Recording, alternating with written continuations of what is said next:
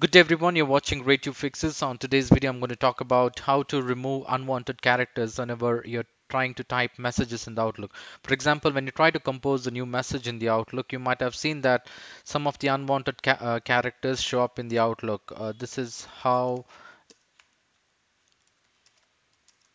an example. Whenever you hit enter, you would see unwanted characters, and you also see dotted lines in between the two words. So, which is ideally a particular option in Outlook which has been enabled with your knowledge or which might be without your knowledge. Now these unwanted lines would not show up when you try to do a print preview. If you go to the print preview, it will not show up. So this feature is mainly used to do formatting in the layout.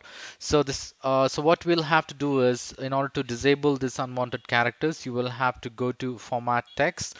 Under format text, you will have to uncheck the box which says show or hide the unwanted characters. So this will go ahead and disable the unwanted characters in the Outlook.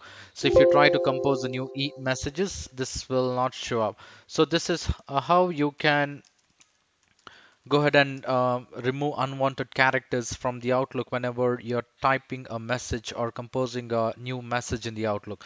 I hope this video was useful. In case if you like this video, please make sure you hit the like button and do not forget to subscribe to my channel. Thank you. Have a great day.